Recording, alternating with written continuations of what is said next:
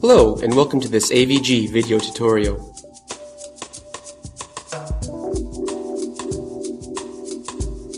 This tutorial will guide you through the process of activating your AVG program with a new license number. Activation or reactivation is required whenever you receive a new license number.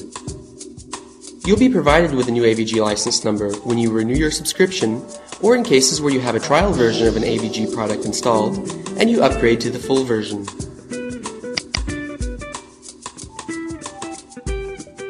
In our example, we have an AVG trial version installed.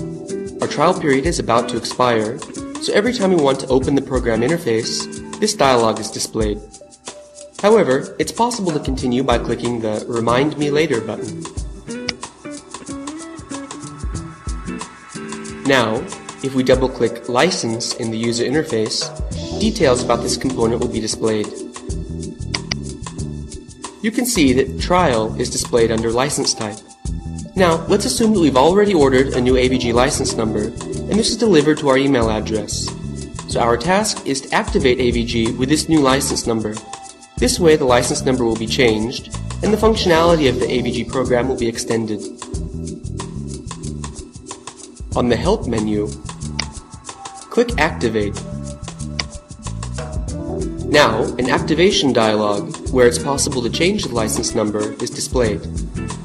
As mentioned previously, the new license number was already delivered to our email address. So, let's open the email client. In our case, we're using Outlook Express. The AVG license number is included in the email message delivered from notification.automat@avg.com. Find the license number in the body of the email.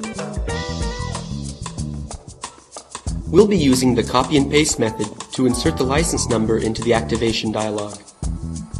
As a first step, select the license number. Click at the beginning of the license number, and while holding down the left mouse button, slide over the remainder of the number. Then, release the left mouse button. This will highlight the license number. Now right-click the highlighted license number, then click the Copy option from the menu. This will copy the license number to the clipboard.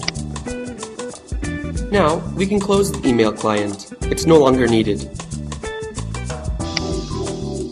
The next step is to replace the current license number in the activation dialog with the new one we've just copied from the email.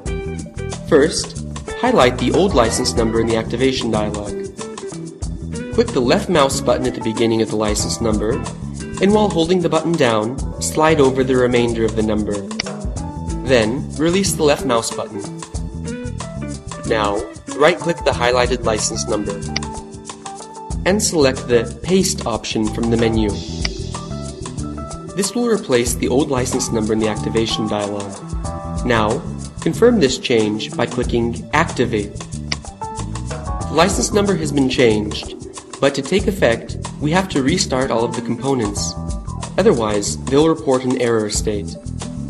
So, click the Restart Application Now button.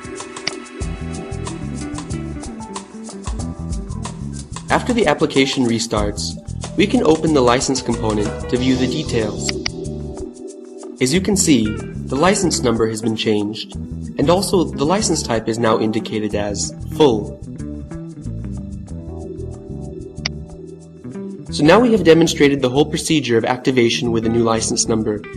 You should follow these steps every time you get a new license number, otherwise the AVG program will still be using the old license number and expiration date.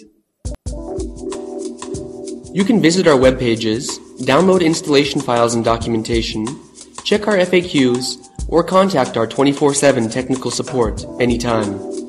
Thank you for your attention.